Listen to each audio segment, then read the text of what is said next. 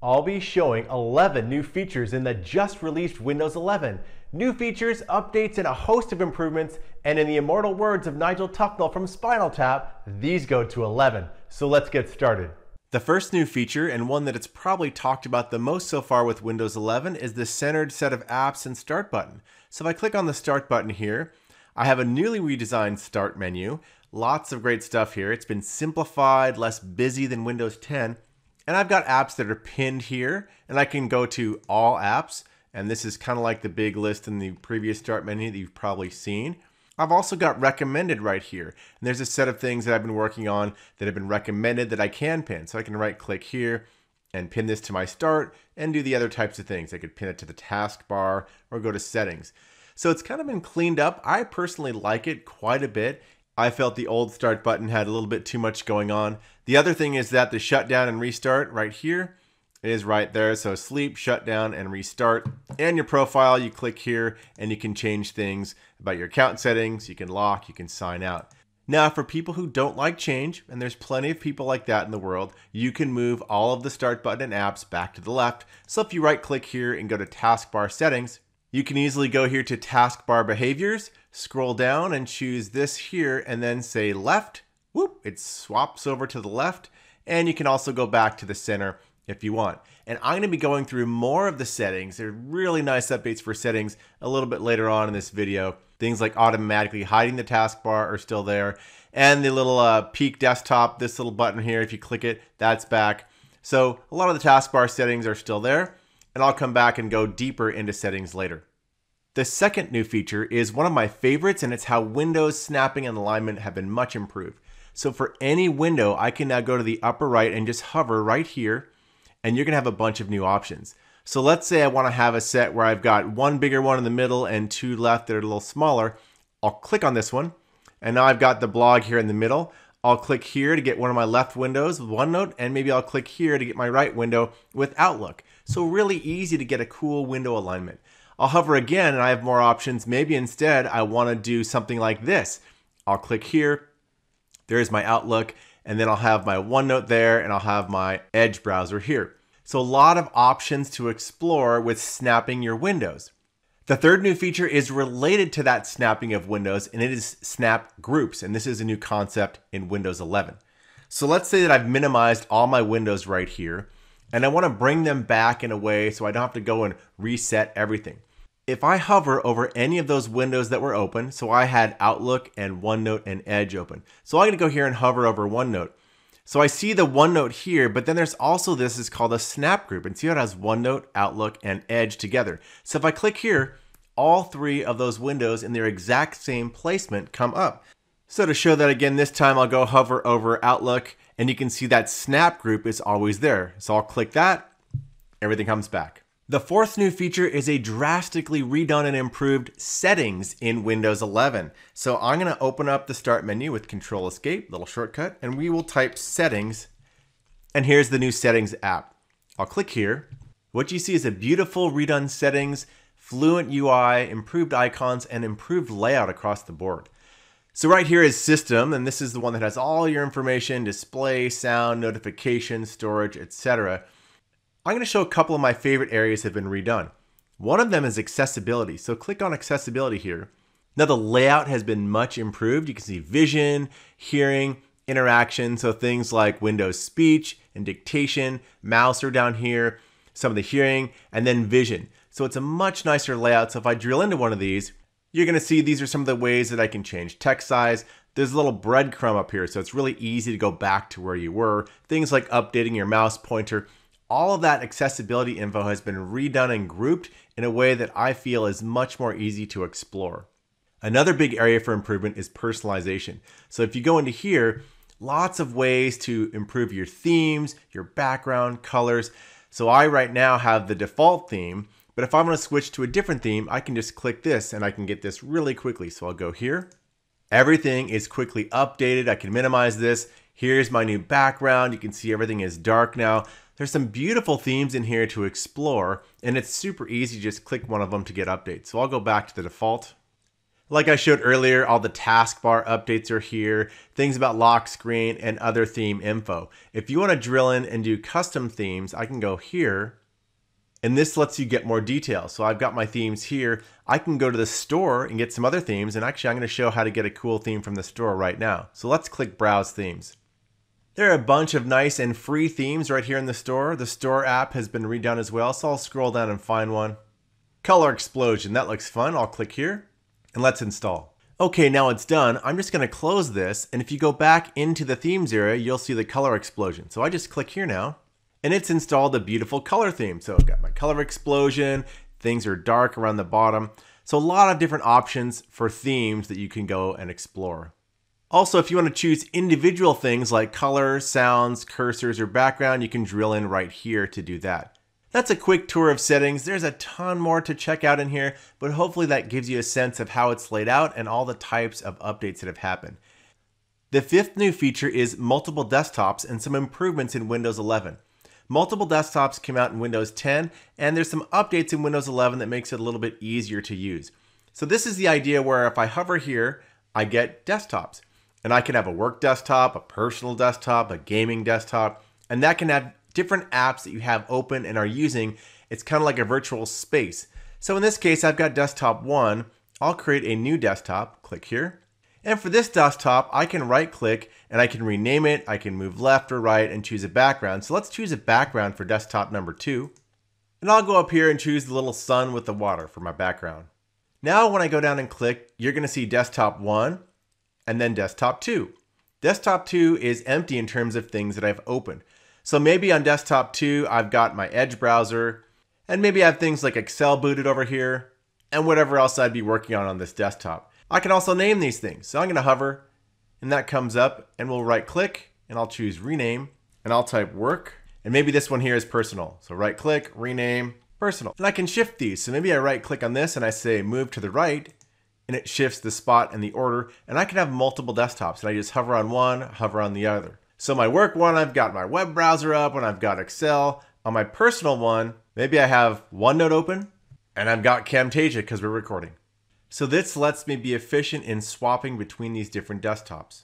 The sixth new feature is widgets and some big improvements. So right here on the taskbar is the widgets menu. Let's click that. This opens up a little panel. I've got nice helpful widgets, just at a glance info. So things like weather, their stocks, you can customize this, sports, your calendar, and then news gets all pulled in.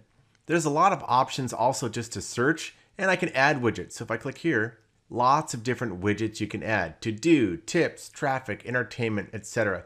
And so you can also personalize things. I can personalize my interest.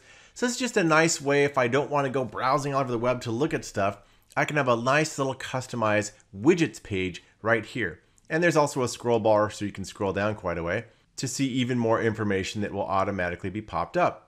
The seventh new feature is keyboard shortcuts, and there's some cool ones in Windows 11. A lot of shortcut fans out there. The first one is, for the widgets menu, do Windows key plus W, and that'll open that widgets menu right up. The next one's my personal favorite, Windows key plus A, opens up the redesigned little quick settings menu.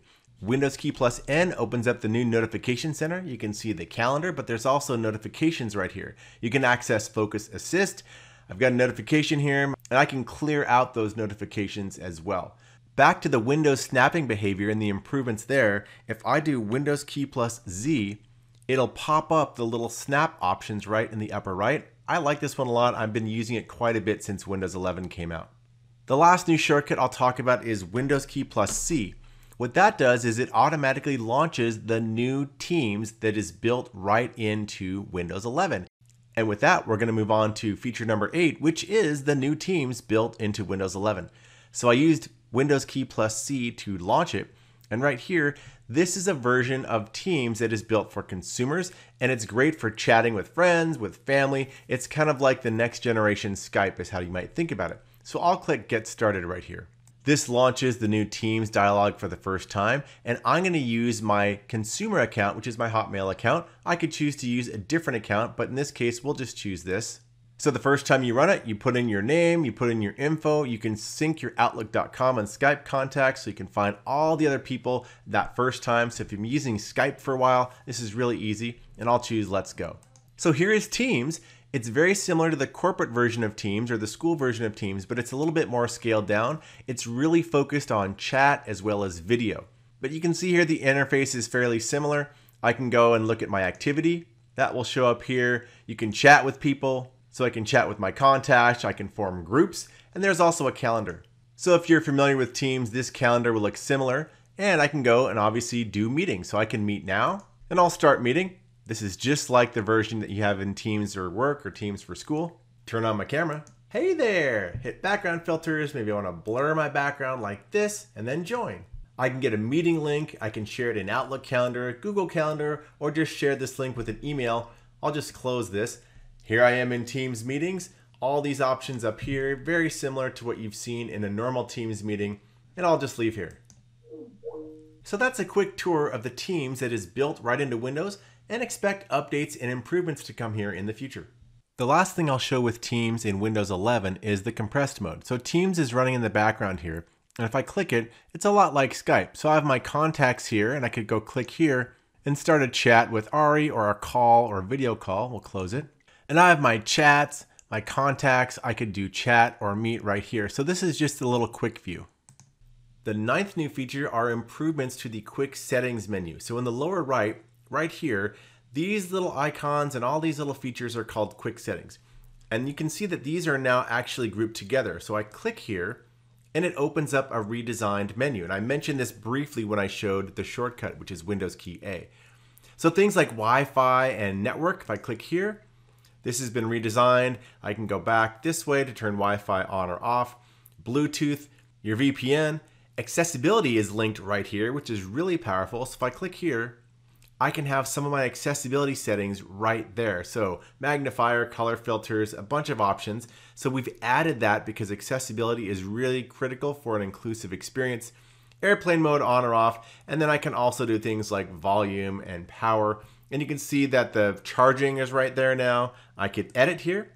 So I can add and remove some of these things. I can add things by like battery saver, maybe keyboard layout. I like to add battery saver directly into my quick settings. So I'll choose add that.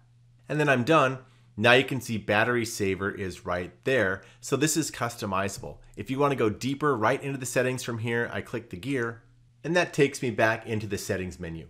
The 10th new feature is Focus Assist updates and improvements. Focus Assist is a feature that removes distractions and you can control notifications and who can disturb you or not. A quick way to get to Focus Assist is do Windows key plus N, so opening up your notifications, and then go to Focus Assist settings. This takes you into the settings menu, and if you want to get to Focus Assist through settings, you can search for it directly here. So if I typed Focus Assist, it also pulls it up right there. Now there are some improvements to the layout and some of the options that you have. So right now, Focus Assist, if you turn it off, you're going to get all the notifications that you ever dreamed of. You can also do things like priority, and you can customize the priority list. So if I click here, I can customize exactly who can disturb me and when, so showing incoming calls or reminders, or you can add specific contacts and people. So when I have priority list, only those people can get through. Or I can add or subtract apps that can get through. Maybe I don't want to get disturbed by any type of app. I can remove all these, or I could add those. So go back to Focus Assist here. You can also set to hide all notifications except for alarms. Another nice option is showing a summary of what I missed. So maybe I go into Focus Assist mode and I'm heads down on something. 3 hours later, when I turn Focus Assist off, I want to see what was happening, who was trying to get a hold of me, or what apps were trying to ping me. Some other improvements are to the rules that you can have. So a lot of different options around, hey, only during these times turn it on or off, or if I'm duplicating my display, maybe I'm playing a game and I want priority only. So lots of different options on how you can tune Focus Assist to match your needs. The 11th new feature is updates and improvements to Windows Dictation, which is built in. Dictation works anywhere in Windows, so anything that can accept a field of text, even something simple like Notepad here, but it works in Word or PowerPoint or the web, anywhere that you can type with a keyboard. All you need to do is do Windows key plus H. Now the dictation dialog is open. Click the button again to turn it off, and I can also have commands now, things like delete that or bold that. We even have auto punctuation. So I'll click got it. And this dialog is new, and I can move this anywhere I want. I can click the settings right here, and there are some new options. So I can say auto punctuation. So now Dictation is smart and knows exactly how and when I'm speaking. Also, I can do voice typing launcher right here. I can access voice typing in a text box, so anywhere I want. Dictation is also supported in multiple languages. Let's see how auto punctuation works. We'll close this and let's click the microphone again. Now I am typing with my voice. Dictation adds a period automatically. How are you doing? It even adds a question mark. If you found this video useful, give it a like. Now, if you want to keep up with all the latest quick tip videos that I'll keep releasing, subscribe to my channel and then just ring the bell so you get notified for all the new videos that post.